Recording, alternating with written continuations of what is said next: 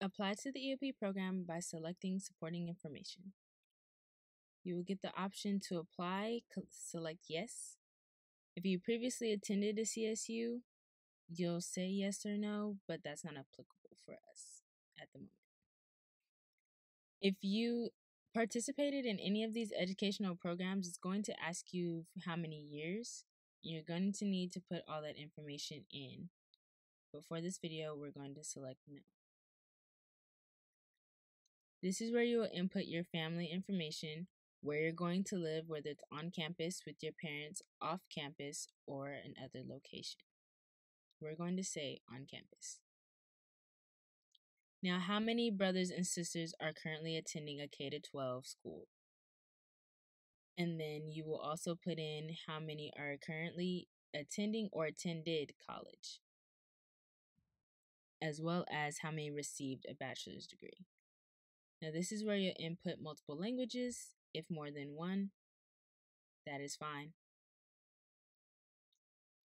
Now, when you look at the rest, you'll have to input your family receiving any public assistance, and it's going to ask you for how many years and what type.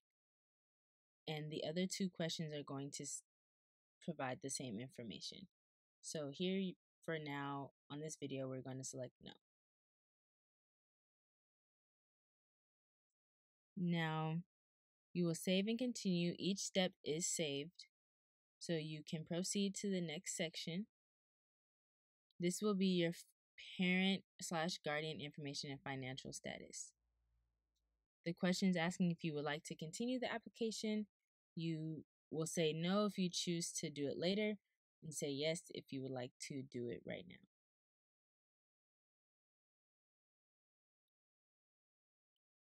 So you will input your parent number one's information. It's up to you to decide who you would like to be parent/guardian number one. You also get the option to do a second parent. You can say yes or no. Their information is considered optional, but you have to at least put in one parent's information.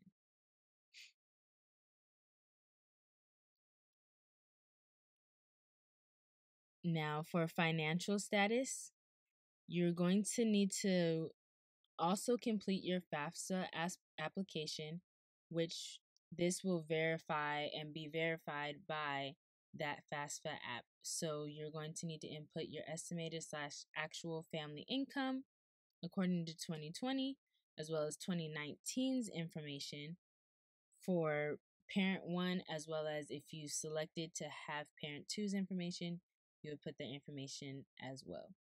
Now, remember, the FAFSA application or California Dream Act application is required, and EOP will be checking that as well. So be sure to fill that out within the deadlines for each campus.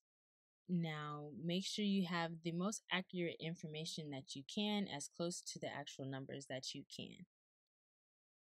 And you can state whether you're independent of your parental support or not.